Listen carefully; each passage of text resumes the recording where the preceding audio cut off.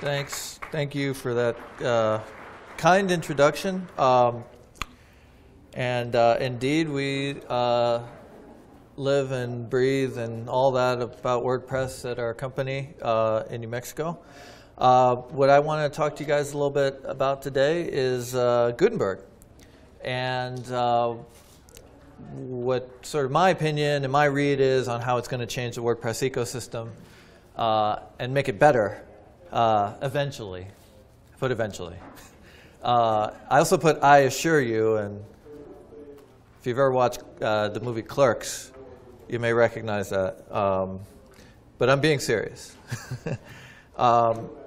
And so something I try and make sure to do to accommodate people that aren't especially super excited about asking questions right in public and you know, the sort of panic that comes with that is feel free to text me questions during the presentation, and I'll do my best to answer them at the end of the presentation.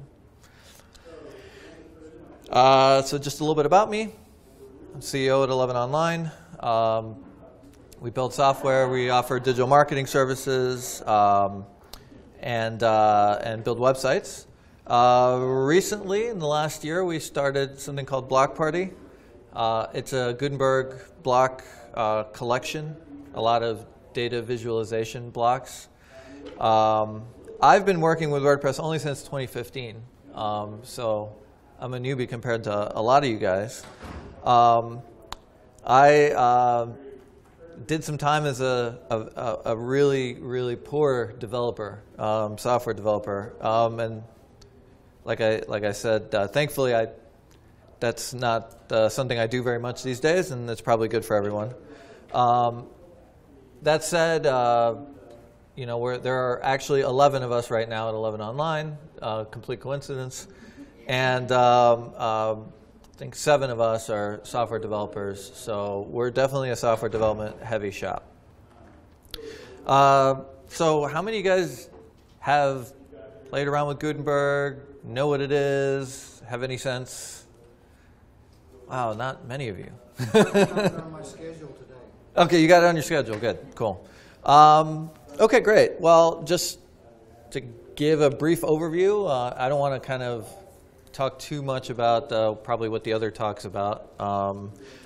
But just to kind of give you a brief overview, it's going to be the new WordPress editor as of, I don't know, maybe August, maybe September, who knows? Who could say? You know, and what it's really going to bring to WordPress is a true what you see is what you get experience, admin and front end. The paradigm for creating content is blocks. So currently there are people that build and agencies that build websites, and they use, you know, page builders that use kind of blocks of content, or they may use something like advanced custom fields or CMV2. We use CMV2 to create custom fields for content. But for the most part, really, it's not really what you see is what you get experience. So it's kind of different from those in that way. Gutenberg is going to ship with some simple blocks, and developers can build custom blocks. And there has been a ton of controversy over the way it was conceived, the way it's developed. I don't know what the rating is for Gutenberg as a plugin on the plugin repo. It's probably still pretty low.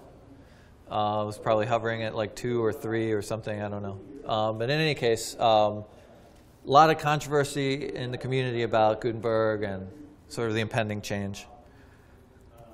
All right, now I'm going to try and do a demo. This is what happens when I do demos, metaphorically. But I'll give it a try.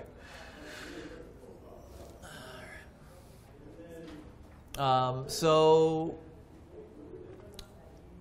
I wanted to just give you a kind of as quick as possible sort of glance at the Gutenberg editor. If you install Gutenberg on a WordPress site, Let's say you go over to the menu where it says Gutenberg. Here, let me. Yeah, that's a little bit better. And you see there's a sub menu item that says Demo. You'll be able to find this demo post, and it kind of shows off sort of the basics of Gutenberg. So this is your title area. It's where you can edit your permalinks. You have a sidebar that has a lot of the same kind of things that you could edit in the old editor. But then this is where we get into blocks. So this is a cover image block. It's a block that comes default with Gutenberg. You can edit printing expresses. You can edit right in the block, right? You can edit the image itself. You can transform the block. You can make it widescreen, full width. I don't know, all sorts of stuff, sorts of fun. Can that be used for video? There's a video block here. I'm gonna keep scrolling just to show you. This is a paragraph block. Another paragraph block. You can align it in different ways. You have access to all the kind of text editing that you want. This is a heading block, right? H2s, H3s, etc. Here's an image block. You can edit the caption, and again, you can set the alignments. You can make it wide if your theme supports it. Let's see what else here. And then you have access to all the kind of typical stuff in your old editor, your unordered lists, your ordered lists, etc. This is a quote block, right? So if you want to insert a quote, and just by the way, how do you do it? Hit this plus right here, and then you have access to all the blocks, right? So you can put a divider, you can put a gallery, etc. Oh. There's your live demo. Did the power go down? Yeah, All right. They got a thunderstorm in Tennessee. I did. Well, hey, this is okay. So I guess we got to wait for that to turn back on. Yeah. All right. Okay, I can improvise. This is fine. So tell us about that. So all of the blocks that you had up there just then, were those ones that come standard? No, there was a couple. So the ones that were shown in the post there, they all come default with Gutenberg. But if you saw, there were a couple that in the select block section, there were a couple that said BP whatever block. Those are custom blocks that we've built, which I was going to show afterwards. So this is eventually going to come back on, right? Or maybe someone needs to turn it on, so that's a good question. Let me go see. Yeah, that'd be awesome. Can you save what you changed as a new theme? Yeah. Hold on a second. Yeah. There's one remote for all rooms, sorry. No, it's all good. Cool. Sorry, your question? So once you modify that, can you change that new look as a new theme? I'm not sure I'm following exactly. Okay, let's say you edit that. Can you save those settings as another plugin or another theme? So, if you're saying, can you edit? So you can reuse blocks. Yes, okay. You can reuse blocks. You can duplicate blocks. You can save a block with certain content or certain styling, and save it and then reuse it later. Okay. Yeah, that's one of the default features. All right. Do I have to unplug and plug in? Maybe.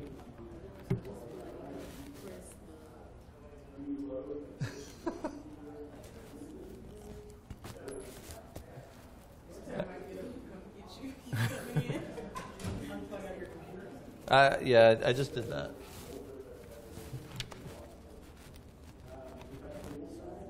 No, it's all good. Nathan, that is so cool. He's not even sweating. Not yet. I have to maybe unplug there too. So it's not. Yeah, well, let me see if I have to unplug it.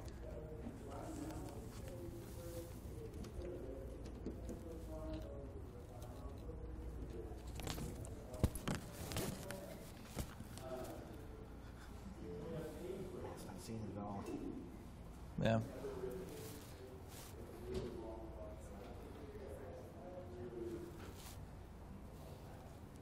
Sorry, let's keep improvising.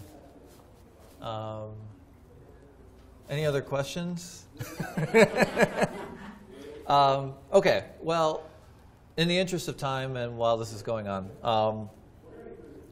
what I was going to show you was the default blocks, right? I think you saw most of those. There's a video block. And again, what I would encourage you guys to do is spin up a WordPress site, install Gutenberg, just start playing around. The other item I was going to show you, once we can get that going, is some custom blocks that we built, my company built, probably in February and March, just trying to kind of play around with Gutenberg and see what we could actually do. And so one of the ideas that I had was, who here likes sports? Sports? Anyone? So I read a lot of sports blogs, and I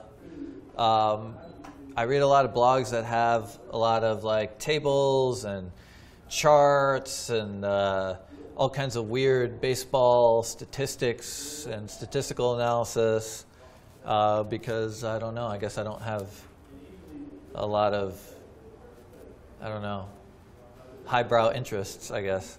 But yeah, so anyway, so I enjoy those. And so one of the things I thought about was, most of the time you see those kinds of charts and stuff like that, they're images, just sort of static images, right? And so I thought, wouldn't it be cool if you could use Gutenberg to build out some of this data visualization as a block, right? So make your own pie chart, make your own bar chart, make your own line chart. So whenever we can get this going, I don't know. You think it's any closer? It's thinking about it. I rebooted it. It's going. Yeah? All the other ones came back up. I know. I know exactly. Yeah. This is. That darn Gutenberg. Breaking everything. It's still in beta. Yeah. All right, so if you make blocks to import your stats and stuff, are you saying that would be like dynamic? All I can think is restart the computer. Really? I don't know.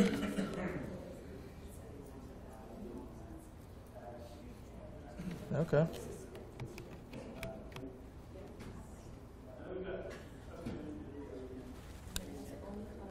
Projector's up.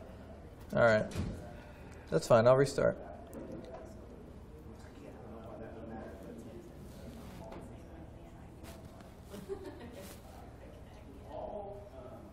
I'm restarting. So we'll see what happens. All right, so forget the demo. Maybe if we get back to it, I'll see what I can do about that. I don't need the slides, and I'm happy. I'll put the slides up on Twitter, and you can do whatever you want with them. They're not super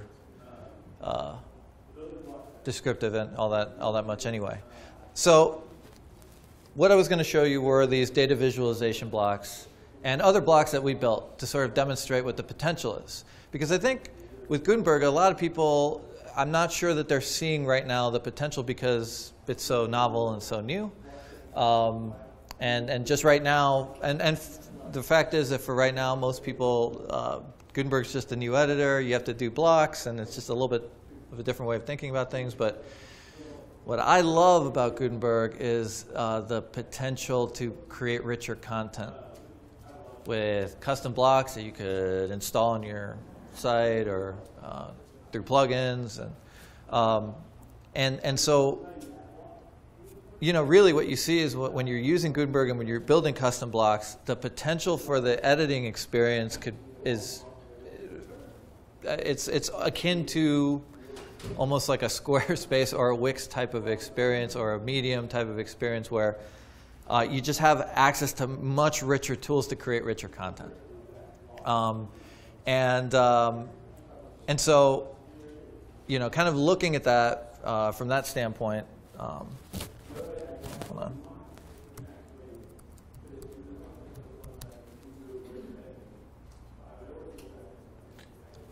Yeah, looking at it from that standpoint, I think what's useful to think about. So, how many of you guys know about the controversy, the Gutenberg controversy? I don't know if you guys follow or care much. There's a lot of controversy about you know, a lot of people asking, okay, well, I maintain a bunch of old sites. How's that going to affect sites I maintain?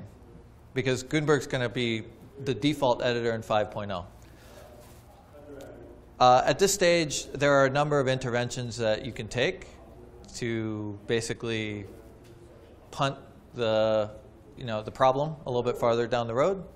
There are plugins that let you keep the classic editor default after 5.0, and so do your research. But I don't, you know, at the end of the day, I think there are measures that you can take if you want to punt it down the road. But who cares about punting it down the road, right? Because this is the business track, and we have a bunch of entrepreneurs here, right? And so, you know, I've been in WordPress since 2015, not very long, but WordPress allowed me to create a business, right? So I take that pretty seriously. It's pretty awesome. It allowed me to get out of my crappy job at a nonprofit that was sucking my soul. I'm sure a lot of you guys have a similar experience, right? So when I heard about Gutenberg, I started researching, thinking about it. My perception was this is the biggest disruption to the WordPress ecosystem in a very long time. Certainly since I've been working in WordPress, and possibly since maybe custom post types or the customizer, this disruption is it is going to change WordPress in a very, very real way going forward. And so, you know, as entrepreneurs, right? As an entrepreneur, for me, I see this disruption as an incredible opportunity. This is an incredible opportunity. That's what I was thinking, not to interrupt you, but I mean, as entrepreneurs, I mean, it's all about attitude anyway. If we didn't want change or wanted the status quo, we'd stay in the 9 to 5 or 12 to 12 or whatever it may be. But as I think you were just about to say, with chaos, from an entrepreneurial standpoint, with chaos comes innovation. I mean, so we can seize this, as you said, as an opportunity to separate ourselves from people who are still doing what they did last week. Yeah, yes. Yeah, no, very succinctly put. I would say this. It's not that I don't have empathy for people that create a business with a certain business model and it's going and then something comes and disrupts it. And they have a hard time anticipating it, and then they have to pivot. And it's not that I don't have empathy for that.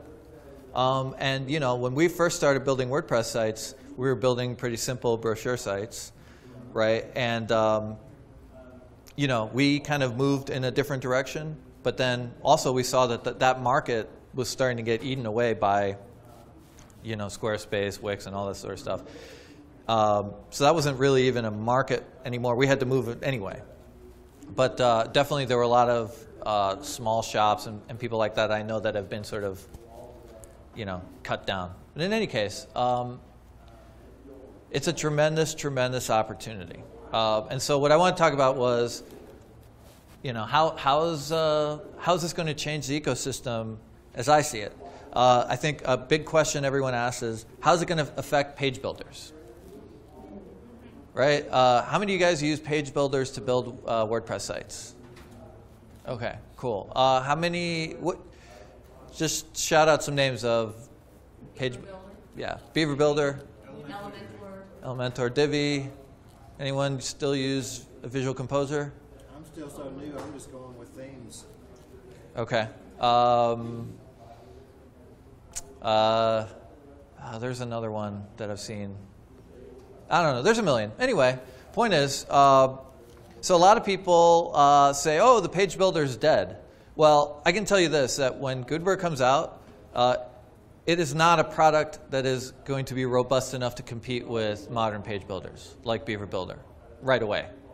So whoever says that, in my opinion, I'm not saying it won't. It might not. It might eventually happen. It's just that at this stage, Gutenberg, you can add blocks. There's going to be some good blocks that come default, but you can build columns and things like that. But it's not on the level of Beaver Builder. It's just from a functionality standpoint, it's not going to make you ditch all those page builders and go with Gutenberg. Maybe later, maybe in a year, maybe in a few years, it's going to mature as a product within WordPress enough that it will allow certain users to be able to kind of transition away.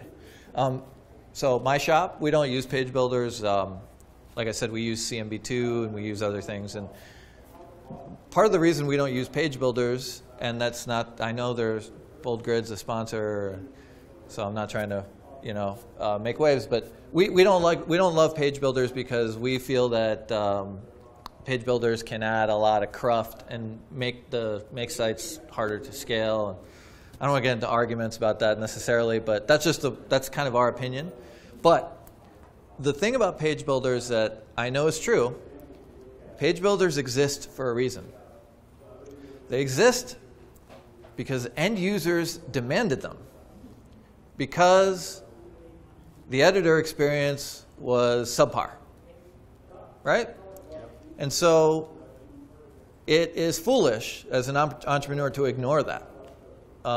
It's foolish to ignore that. And so what really excites me about Gutenberg is that this is a really sort of forward-thinking product, and it's going to be part of WordPress core. You're not going to need to install another plugin. The way it stores post content and the way it stores the blocks themselves is kind of, I was a little bit frightened at first, but it's kind of ingenious now that I've sort of come to terms with it. HTML comments, kind of really interesting, but it's a. I don't think the page builder is dead anytime soon. And there are lots of I know people that work for companies that make page builders, and they're thinking about ways to use Gutenberg in their products. So this isn't a page builder versus not. Forget all that noise. This is just a change in the market. There are going to be players, and they're going to adapt, and they're not going to adapt. Now, how many of you guys run small shops, boutique shops that sell WordPress sites to clients? That's probably a lot of you, I would guess. I'm going to ask you guys, what do you think the opportunities are for you guys with Gutenberg? Anyone have any thoughts, ideas? Training, redesign, complete rework, many opportunities, meetup, fodder. Yeah, so training for sure, because it's definitely a different paradigm. And so if you have a site that you help a client manage and they want to start using Gutenberg, there's going to be training opportunities for sure. Yeah. For us, we're looking to see what the community can do as far as creating unique and clever content blocks that may be available for download or for small fees, that we can be more innovative in design and features and services. Yeah. So my company just sold our first Gutenberg site powered by Gutenberg. It's a brochure site. We decided that we were going to complicate life for ourselves. And not only did we sell a Gutenberg site, we sold a Gutenberg accelerated mobile pages native site. Right? So it's AMP native and it's Gutenberg. So have to admit that when in the process of selling it, we needed to actually see if that was doable. So once we kind of knew that it was doable, we sort of then proceeded. But so we're actually in the process of building that right now, and it's completely changed our workflow. Yeah. Yes. Sorry. How so? How so? Well, we had a certain way of building custom themes, and that way is kind of out the door. Right. So we had a way of building custom themes with CMB2. Which is similar to ACF. I don't know if you guys use ACF or are familiar. where we made templates, and templates had content block areas basically, and so with this brochure site, we're making templates, but we're making templates of blocks, Gutenberg blocks that are reusable and branded. So we're really, it's been the occasion for us to kind of completely revise and change our workflow, and we're still figuring it out. This was one of those where part of the project's success is like R&D, right? Because we want to be a shop that can, when 5.0 comes out, and we want that. And so that brings me actually to probably towards the end of the presentation. This is pretty cool, right? Blue. Blue. So towards the end of the presentation, I was going to talk about, okay, well, all right, you might have a question for me. Why am I here? Like, it's Birmingham, Alabama. I'm from New Mexico. What am I doing here? Why did I apply to talk here?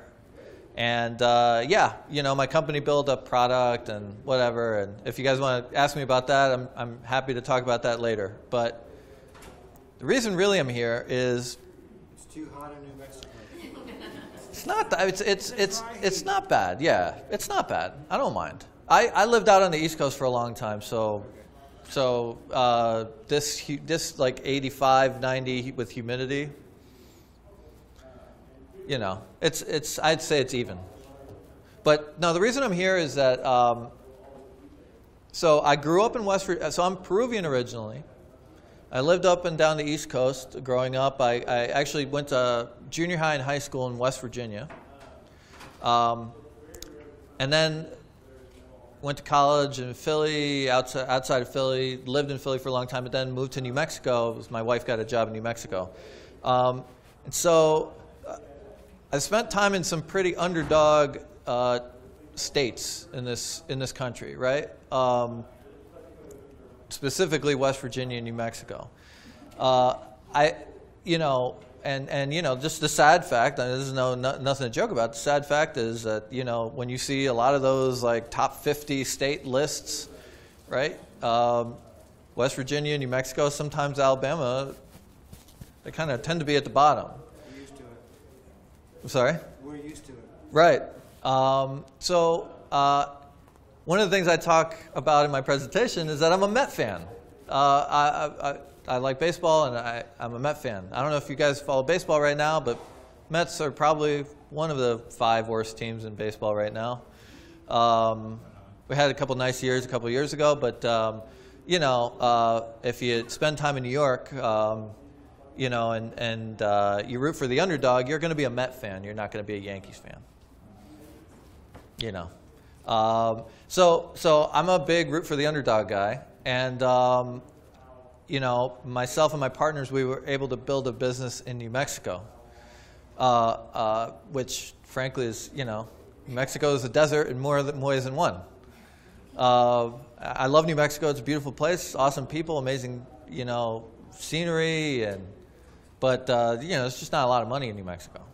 And so I'm very proud of the fact we were able to build a real business with clients all over the country in New Mexico. I see Gutenberg as an opportunity for agencies and businesses that aspire to be more than just a local provider.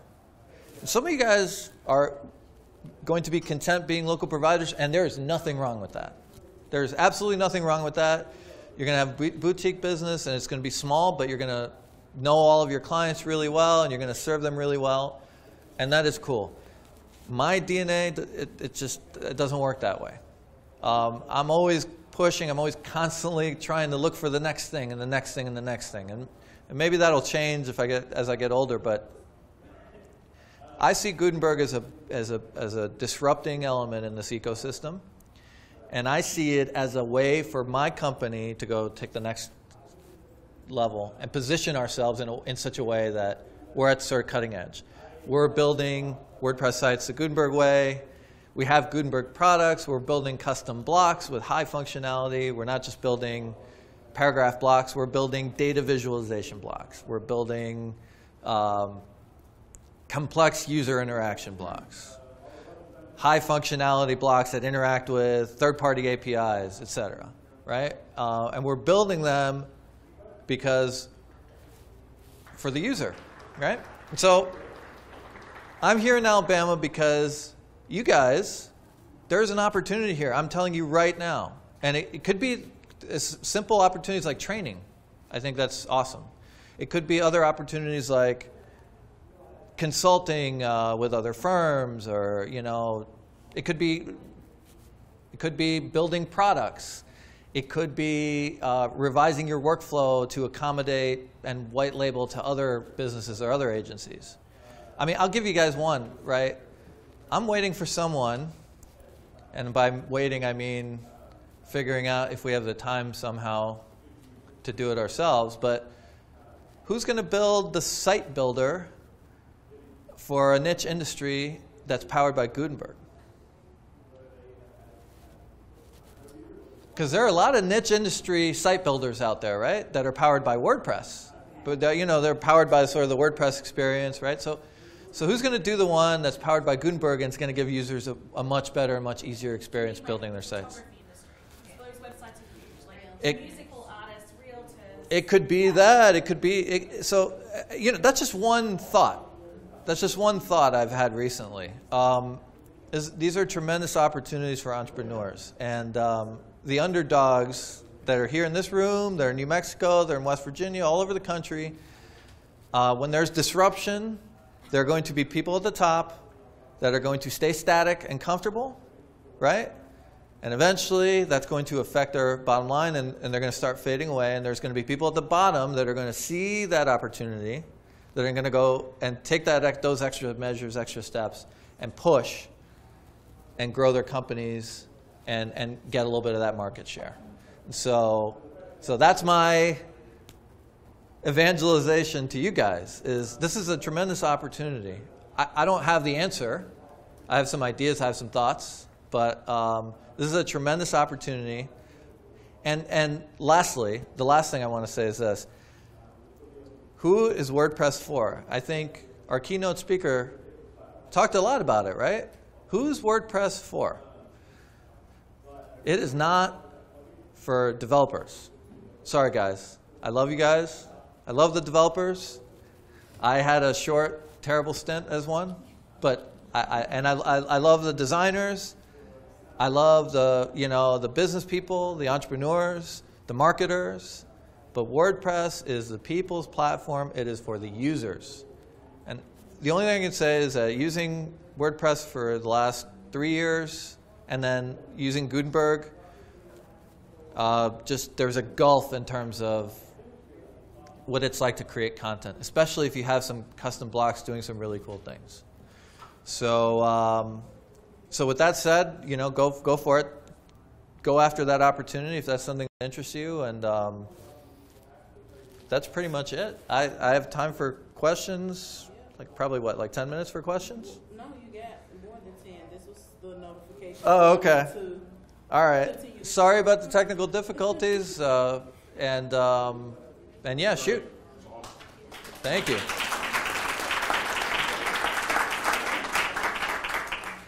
Yes.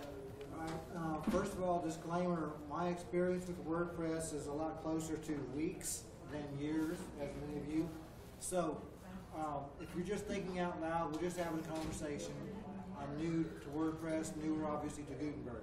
So I've got a simple 2-page site, and let's just say, for example, I have a WooCommerce on the second page, and there's a grid of 20 products there. Thumbnails, actually, of video templates. Just thinking out loud, what difference what will be the benefits to me of using Gutenberg in this application? Well, okay, so I know that WooCommerce was acquired by Automatic. Automatic has engineers working on WordPress core, and they have engineers working on Gutenberg full-time. So I know that they're working on making WooCommerce Gutenberg friendly, right? So imagine, right, having Gutenberg blocks available to you when you're building pages that have a product grid, right? And so, and having kind of all these different pieces of WooCommerce as blocks that you could put on any page or any post. So it's going to give the people building sites more flexibility, the people using sites more flexibility, right? Imagine you have a client and they want to put a blog post and they want to feature a product, right? So if you have WooCommerce and WooCommerce has Gutenberg blocks that allow them to just drag and drop and put in a product or a grid of products, it's going to make their lives a lot easier. It's going to help you deliver more value to them, right? What's the process now for that to happen? They're going to go to the home page and then click on the link to go to the store page. Yeah. It's not an ideal experience right now. And so that's just one way that that experience can change for the end user, but also for the professional. I think it's going to, the paradigm is going to be blocks, and so it's going to be about building. Developers are going to be oriented towards building branded, reusable blocks, high functionality blocks, and organizing their sites in that way. Yes. Yes. Sorry. I think as agency owners, and I think you hit on it pretty well, or even developers, we either have to create the wave, ride the wave, or get crushed by it. Yeah. And whether we create it or ride it, it's just going to give our customers that much more options to beat the crap out of the competition. Well, yeah, I could see it very clearly, and there's even, I think, I can't remember if it was 10up or one of those big agencies did a usability study on Gutenberg as it stood at, maybe a month or two ago, and it's certainly not perfect, and it's far from mature, but even just my own experience of building content with WordPress. There's just no comparison. And so putting yourself in a position to deliver that kind of value to clients, it has to create a competitive advantage. And I'm sure as entrepreneurs we can figure out how that means, that we can elevate our positions as entrepreneurs, taking advantage of that. There's no doubt in my mind. Yes? So I'm kind of on the other side. I'm a blogger. Mm-hmm. I don't know anything about this techie stuff Mm-hmm. I'm talking about. I try to learn as much as I can because it can be useful. How do you foresee it affecting, I guess, the smaller users, some of the smaller bloggers who may want some customized features? Do you anticipate companies selling it block by block, or Yeah. Great. that don't come in the default? Yeah, awesome. Great question. It remains to be seen. What I will say is that there are a number of efforts now in terms of you buy a plugin, you install the plugin, and all of a sudden you have these additional blocks, right? So maybe the way it plays out is that it's a pay membership, right? Maybe it's you pay something every year, and then you get these awesome blocks that make your experience so much better, and make your blogging and the content you create so much richer. Right? Maybe it's that. Or maybe it's some sort of freemium model, or maybe let me think here. Maybe it's maybe the default experience becomes a little bit better, and so then maybe it's specialized by industry or niche, right? So maybe you're, like I said, you're a sports blogger. Well, then you might need X kind of blocks to make your content writing experience a lot better. So maybe that's how it plays out. That's the beauty of this. It's so new. There's a lot to be sort of decided and a lot to be found out. And so, again, like I said, the entrepreneurs, they have the chance to sort of mine that new territory and see what happens. Now, that's exciting to me. You know, it's really exciting. Yes. Yes. And whenever, in my experience, whenever you depend on whether it's a theme or in this case Gutenberg and blocks, doing something for you, the people who are designing them may not be up on accessibility. Yes. And then it means, okay, all of a sudden I've got to go inside and change something in order for my site to be accessible. Do you know if there are any forms for, somebody testing this? Yeah, so I know that part of the development of Gutenberg has taken accessibility concerns to heart. Are the default blocks completely 100% accessible, ADA compliant? I don't believe so. But again, from an entrepreneurial standpoint, where's the opportunity there?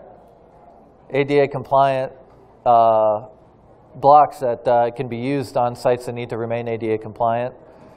There's some variables there. ADA compliance is a really complicated thing, and so there's some variables there that you may not be able to control. But imagine that, hey, my blocks are all ADA compliant, right?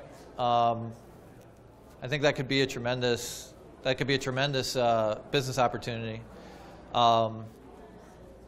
So yeah, I mean, if you have a site that needs to be ADA compliant, you're probably better off hiring a developer to build blocks or build the theme or build blocks and that are contracted to be ADA compliant. And you'll need to do a custom, but maybe there's at some point a product type solution that will let you be able to take advantage of that. We are building AMP blocks. We are building accelerated mobile pages blocks, right? So all the elements of the blocks are accelerated mobile pages native. We're building it for a project, but believe you me, we're going to be reusing that on other stuff, and so there's potentially an opportunity there too. Anyone else? Yes. With the block system, do you think that that's going to end up maybe replacing the plugin system or the widgets and the cones blocks? And how is the code going to be cleaner for a faster, easier searchable? Yeah, that's okay. Good question. So it's not going to replace plugins per se, because plugins are kind of the way that, at least the vehicle right now, for getting more blocks into your editing experience. You can also set them up through the theme. I think from the technical side, theme development, it's going to have to change. And so, again, there's lots of different people that build themes in different ways. There's so many different methods, but with Gutenberg, what we did is we have a header and we have a footer, and everything else are templates of blocks. And so it's a different paradigm for sure. I don't. When you're talking about widget areas, that's another interesting thing. I don't know, because widget areas used to be, places where people could edit content, and you would hook them into a certain area, and it was an area maybe that was repeated or not. A lot of times in the early days, we built sites where the home pages, the content was dictated by widget areas, right? So users would edit the widget areas, and then it would edit the content on the home page. So we're not doing that anymore, right? We pretty much abandoned widget areas. So how that's going to change, I don't know 100% yet. Anyone else? Yes? When you're saying accelerator, do you mean for the caching, so it's speed? Yeah. And what's your scores typically when you do all that? This is the first accelerated mobile pages native site we've ever done. And it's also the first Gutenberg. I told you, we like to make our lives complicated. So it's also the first Gutenberg site we've built for a client. So I'll let you know. But the idea is, obviously under 3 seconds or obviously close to instant. That's the whole idea, right? Anyone else? All right, again, apologize for the technical difficulties. Thank you, guys.